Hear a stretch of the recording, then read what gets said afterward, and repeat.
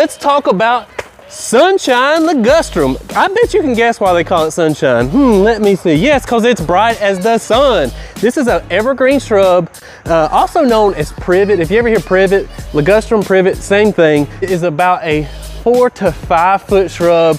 Yes, you're gonna wanna just wah, wah every once in a while because it's gonna just bleh if you don't. I've seen it happen. It really does deserve a spot in your landscape. Prune it just once a year, and this is year-round color. Like, what? Let me show you something. Can you imagine if you had Cerise Charm Loropetalum and Sunshine Ligustrum in your landscape?